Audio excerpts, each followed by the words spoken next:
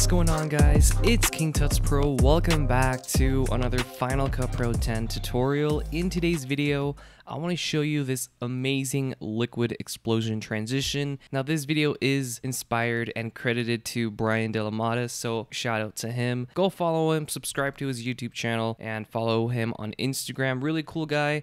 Amazing effects that he puts out. In today's video, I want to show you how to recreate the liquid explosion transition in Final Cut Pro without having to use any plugins at all, and this is 100% free. With that being said, if you guys go down in the description as well, you guys can go ahead and visit my website, kingtutspro.com, where I do have my own editing packs if you guys just want to skip the entire process of editing. So this is the original video here from the Wotionist Media channel. Ideally, you want to have a scene where you have your objects, in this case, this Porsche 911, absolutely beautiful car. But what you want to do is make sure that you have your subject relatively still. It'll just make the masking process so much easier. I'm gonna go about here. I'm gonna press Command B to split the clip, and I'm gonna go all the way to the end here. So right there. I'm using the left and right arrow keys, by the way, to go frame by frame. And then I'm gonna press Command B again to split the clip. And I'm gonna rename this so you guys don't get confused, because we are gonna be making a lot of copies of the original clip here. So I'm gonna right click on this and I'm gonna just rename this clip to background. So now what we wanna do is hold Option on your keyboard and then just drag upwards, just drag it directly above. And now we're gonna rename this clip to something else just to stay organized, or I'm gonna name this top mask, I guess. And we're gonna be adding a mask onto this because we want to, of course, make our selection of this Porsche here. So we're gonna go over to the effects, we're gonna go down to the masks, and we're gonna add the draw mask. Click and drag this onto the top clip there, and then now it's going to say click to add a control point. I'm gonna just move this to the very beginning, and if you need to, go ahead and zoom in to like 100 or like 200 to get a really precise selection. The more points you add on your subject, the more work you're gonna have to do. So how can we kind of find like the best of both worlds is to really make as few points as possible. So what you want to do is start somewhere like right here, just click and drag to make a curve, click and drag, and I'm gonna try and use as few points as possible. So like instead of adding like a bunch right here, like doing this, that will just take a long time. So it'll come out a lot better, but you're gonna have to do a little bit more work. So I'm gonna go like here, maybe like this.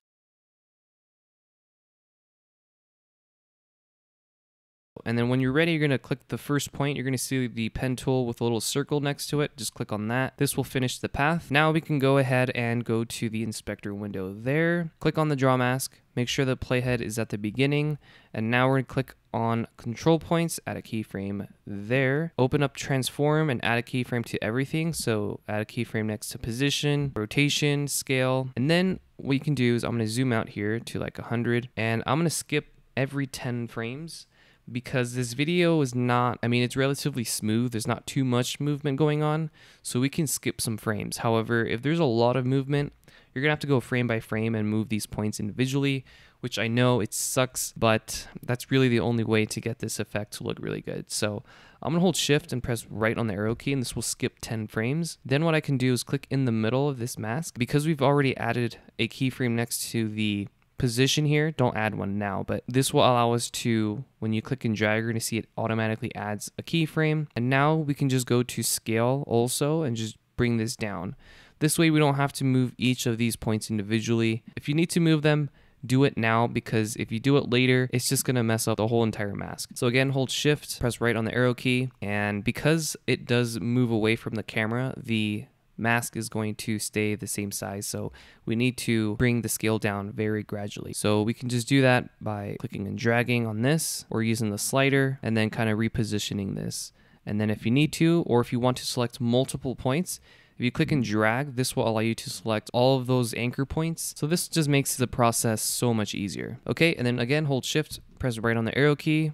I'm going to zoom in so you guys can see a little bit better of what's going on. And I'm going to select all of those points again, click and drag like so. Again here, I'm going to click and drag just to move it like that. I'm going to go ahead and speed this up for you guys so you don't get bored with this.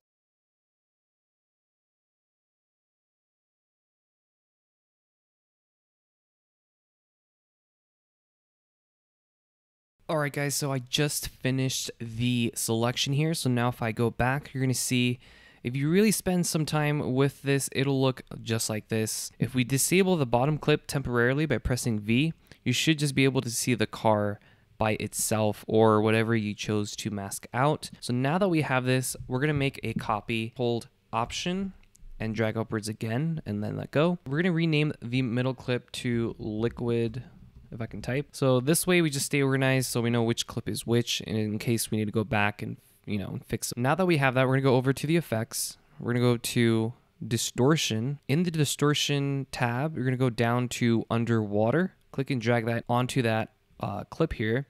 You're gonna notice now it's being kind of beneath our mask that we just made. So if I push play, it'll look something like this, but we need to make further adjustments. So under the underwater effect, we're going to add some keyframes. So first, make the size here, we're going to make this pretty small. So we're going to make this to like 0.4. The speed is how fast this is going to be. So if you want to have more of a slower effect, just bring it down. Maybe even 40 could look kind of cool. The refraction here, let's see what this looks like. So if we increase it to 200, this will just create more of these kind of liquidy effects. If we bring this down, it'll just go away. So this is very important. We're going to bring this all the way to 200 for now. So it'll look like this. And then the mix is just really the opacity. We're not going to really mess with this. So once you're happy with the results, you're going to go to the beginning and then you're going to add a keyframe to all of them here. You don't need to add one to mix. I think that's fine. And then what you're going to do is, since you're at the beginning here, you're going to hold Shift and press right on the arrow key to skip 10 frames. Now, this is if you wanted to start right away. You don't have to start it right away. You can start it at 10 frames and then add the keyframes. But I'm going to add it right here at the very beginning. So at this 10th keyframe, we're going to go to the size here, and you can either bring this all the way up or all the way to 10. And then the refraction, we're going to bring this back to 0. So now if we kind of push play, it'll look like this. Now this is kind of going crazy. So we're going to right click on this video, go to show video animation, and you're going to see under the underwater speed that there's a keyframe right here. Now, depending how long you want this effect to last, this is 10 frames, so that's really short. So I'm gonna press Command Z to undo those. So I'm gonna make this at 20 frames. So I'm gonna hold Shift again and press right on the arrow key, and this will go to 20 frames. Here, I'm gonna go and bring the size to 10 and then the refraction to 0. Feel free to experiment with this. I mean, it doesn't have to be exactly how I have it. If I go back here and I push play at the beginning, it'll look kind of like this. For the size, I might want to bring this down actually to 0.4. Let's just see what that looks like. Yeah, that looks a lot better. So for size, we don't really need to change that. I think the refraction is what we really are looking for. So it's going to start off like this, and it's going to last for 20 frames. Or if you think you don't want it to be 20 frames long, or you want it to be a little slower of an effect, what you can do is go to the, say you're right here, just go and click this next arrow to go to this 20th frame, and then remove the keyframe next to refraction. So then you can just now go to like maybe here and then bring the refraction down to 0. So this will make the effect last longer. So now if I go back and push play, it'll look just like that, super smooth. Once it ends, which is about here, I'm going to close this. I'm going to press Command B to split the clip. Do the same thing for the top mask clip. Press Command B. And then you can delete those two because we don't need them anymore. Now that we have this effect, it'll look like this. You can stop at this point, but I think we can really make this a lot more sexy. So what we're gonna do is, with the liquid effects selected, hold Option, drag upwards again, and then let go. Make sure that this one is in between the top mask and the liquid effect. I'm gonna rename this one now to Glow. We're gonna be adding a glow effect to this. So we're gonna go to the effects. You're going to go up to blur, add a Gaussian blur to the glow clip. Now you're going to be like, whoa, what does this do? So this actually just blurs the video so that it almost looks like it's glowing, which is actually pretty cool. So now if we go over to the color tab here, which should look like this if you're on the newest version. If you're on the older version of Final Cut Pro 10, it'll probably just be like color board or something. It might look like a circle. Anyways, what you want to do is go to the color tab here. You don't have to add a color board or any of these corrections unless you're going to be adding keyframes. And we're going to change the color for global to match that green or any other color. So I'm going to go like here. If I push play, it'll go with the mask as well because it's also affecting the mask. So what we're going to do is select the background clip, okay, and move the playhead at the very beginning, and then you're gonna go up at the top, go to edit, and you're gonna go down to add freeze frame, and then now it's going to add a still image, as you can see. So just click and drag this one to the left here, and then if you need to, just trim it like this. Okay, now this here does matter because you want to make sure this ends exactly where this frame is. So it kind of pushed it a little bit, so we're just going to select these 3 clips and drag it over because we need to make sure it's matching exactly, and then drag this one over 1 frame like that. Perfect. So it should look like this. There shouldn't be any jumps or nothing like that. If it is, you might need to adjust the positioning of these clips, but this is perfect here. So I'm going to zoom out. The freeze frame here is just how long you want this effect to last on the previous clip. So I think this is fine, like around here. Once you've done that, we're gonna go over to the effects and we're gonna go back to the masks and then add the draw mask onto the freeze frame clip here. All you're gonna do is just make a selection. This one will be a lot easier because you don't have to worry about the clip moving. It's just a still image. So you can either do this in Photoshop if you have Photoshop or any other editing application to pretty much cut out your subject. So we can do it in Final Cut Pro just to keep things simple. And here you can get as precise as possible. To move around, just click this little pan window here, and this will allow you to kind of move around the video if you need to. Just get it as close as you can. Okay, perfect. Now, if you go back, it should look something like this, okay? We need to kind of animate this, so the easiest way is by going to this transform tool. If you click the down arrow and you go to crop, this will show you the 3 options: trim, crop, and Ken burns. We're going to click Ken burns, and we're going to go to the beginning, the end here. Make sure that this is the same scale as this frame window. What you can do is just click on one of these corners, hold Option at the same time, and click and drag, and then make sure that this matches this, because if it doesn't, it will change the scale and kind of mess up the scaling. So we're going to go to crop here again, and then the endpoint, we want to make sure that's there. But the start, I'm going to drag this one over here and then move the endpoint back to where it was, so right there. If I zoom out here so you guys can see what's going on. The green, this is the starting point. So what this will do is it will go from the left side to the middle here. It's kind of the opposite pretty much.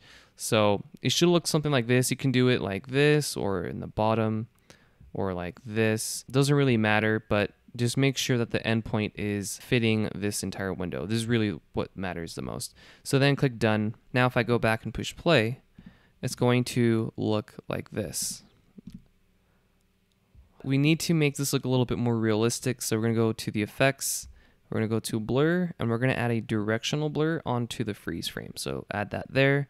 Depending how fast this is going, you might need to adjust the amount. So click and drag this. So like if it's going really fast, you're gonna have to really bring this up. So 127 or something. And then once it's around here, like maybe 5 frames. So 1, 2, 3, 4, 5. 5 frames from the end, we're gonna add a keyframe next to amount. And then at the end, we're gonna bring the amount to 0. So now this will gradually go away like this.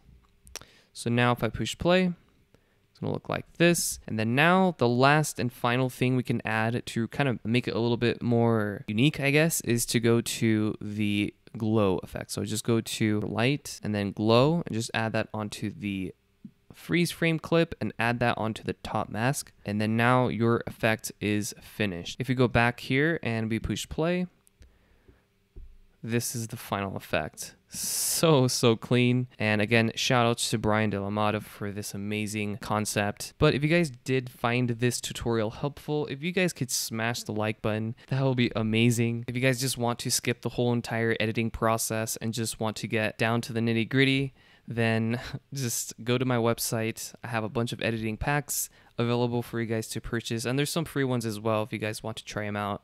But it just helps out the channel as well. So with that being said, I'll catch you next time.